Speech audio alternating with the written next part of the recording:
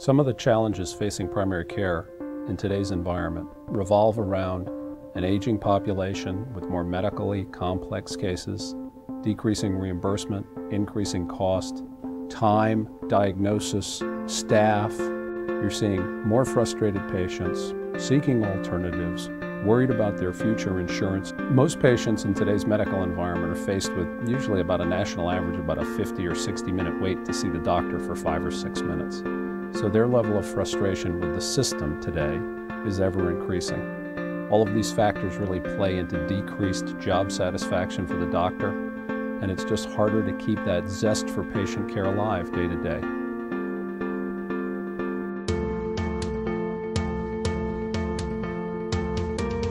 When you deliver handheld ultrasound services right in the ambulatory care center, your patients are really impressed by this service.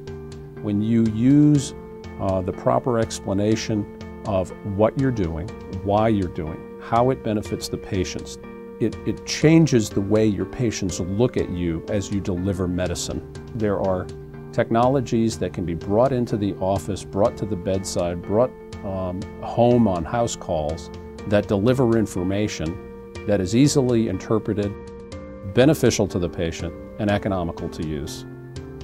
I came in for abdominal pain, and you worry about a gallstone, and you can look and see if there's a gallstone, and instead of them being sent to a surgery center or an emergency room or a scanning center at another day, waiting for another 2 hours, paying for that expensive care outside the system, where it's a simple diagnosis perhaps with office-based handheld ultrasound. Again, it does the patient no harm, it does a great deal of good, it's a wonderful way to follow therapeutics.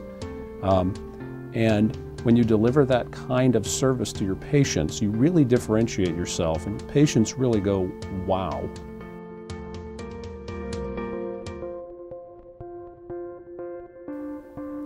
If you use ultrasound for preventative care delivery, what's the value of preventing a heart attack or stroke? If you can motivate a patient, convincing them that they should be compliant with their statin therapy along with diet and exercise, the power of that, I think, is a very difficult thing to measure, but certainly I believe it will save, ultimately, patients' lives, improve their wellness, and ultimately save the system money.